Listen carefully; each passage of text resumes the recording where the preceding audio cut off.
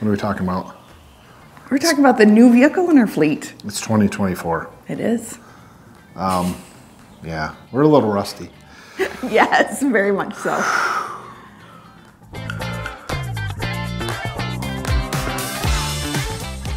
I guess we are here to talk about what we changed up for 2024. So, because every year we got to change something up.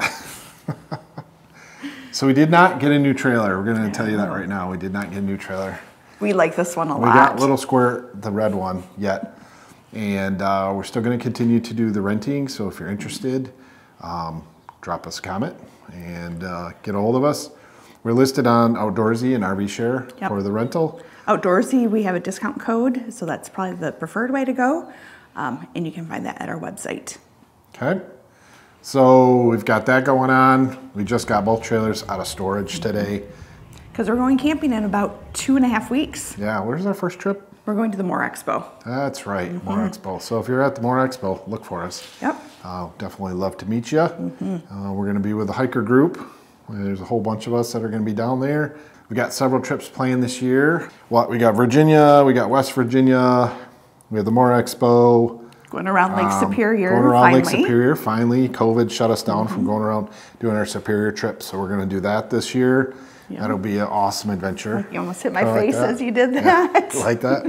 And then on top of that, we've got our camp out. Our camp out, HTC E6. We're so excited to see you guys. It's going to be awesome. We'll have information down below if you want more information on that. How many trailers? How many trailers are we up to this year? I think we're around 120 that we're aware of. I don't know if we know of all of them. So if you haven't reached out to us with your lot number, reach out to us at mwdadventures@gmail.com. Let me know so I can keep you in the loop of what's going to be happening.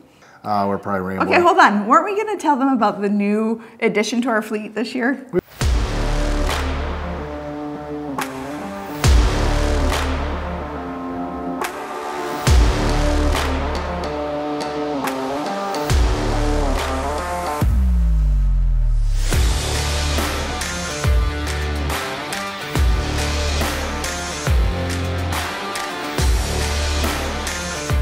A Toyota 4Runner. It is the TRD Off-Road Premium Edition.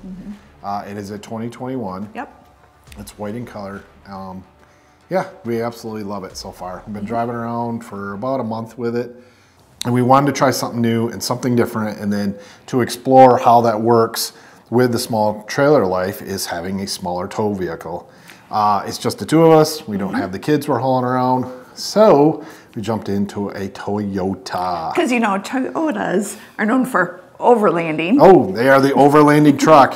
I like to say we're big campers. But yeah, Toyota's known for reliability. Yes, definitely. They definitely are. So with the reliability, we looked at all kinds of different vehicles, going to a Tundra, full-size truck. First chased down that for a while. We jump into that. But then we have a lot of vehicles in this driveway.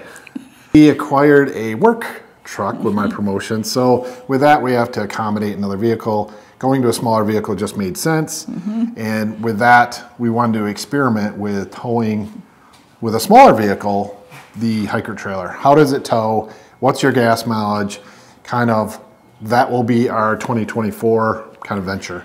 And it's going to force us to maybe pare down on some of the extras we take along that we end up not really using anyways. Yeah. So we're like, oh, just throw that in. We've got space. Oh, just throw that in too. And then we get back from camping and we realize we never even touched it. So why did we even take it along? Brought everything in the kitchen sink, right? So. And that's part of a small trailer living is that it's supposed to be less stuff. Less stuff, simpler, get out and do more. Right. So that's what we're hoping to pare down this year and be able to do that a little bit better too. It's very easy, especially me, being a gear guy, to get bogged down on having more gear, trying different things.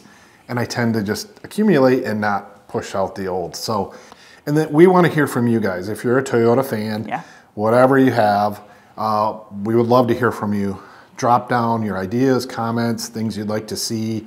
Have us talk about. What have you done in yours that has worked out really well for you, or something that you've tried and it didn't turn out the way you expected it to? We love that kind of advice also. How many hours do you think I've spent on YouTube looking at 4Runner videos? So a few of the things that we're kind of toying around with, and if you guys have a 4Runner and you tow a hiker, that's even a bigger bonus. Please reach out to us. Where do you put your fridge and how do you manage the fridge? We're looking at options for that. We have bought a few kind of accessories already, and we'll share those with you down the road. We're curious about roof racks. Yeah. That's another thing. We're curious about roof racks. Do you have a roof rack? Do you not have a roof rack? What do you use the roof rack for? Exactly. Do you do a cage? Do you do a box on top? Do you do just a straight rack and then you add like roam boxes or something along that? Those are extremely high end. Or alucat boxes? I don't know, the aluminum boxes. There's just a lot of different options out there, and it's overwhelming. And then lights. I mean, we haven't even gotten to lights yet. But we're looking at how to best configure the back. Do you do a drawer system? Is a drawer system needed? Do you do a fridge with a slide-out tray? It seems like everybody goes high-end, you have to have a drawer system, you have to have this fridge slide, you have to have this. We're trying to keep it very simple, because by putting that stuff in as a daily driver when you're home and you want to use it to run around town and you need to load something up, now you've got this thing completely outfitted for camping and you can't utilize the space like you would want to, right? Right, and we need to have it so that we can haul passengers when we're around town. Yeah, look forward to seeing you guys in future videos. We're super excited. Camping season's begun. Yay, I'm so excited for that. And spring has kind of sprung up here in Michigan. All right, like we always say, make sure you guys get out and do some camping.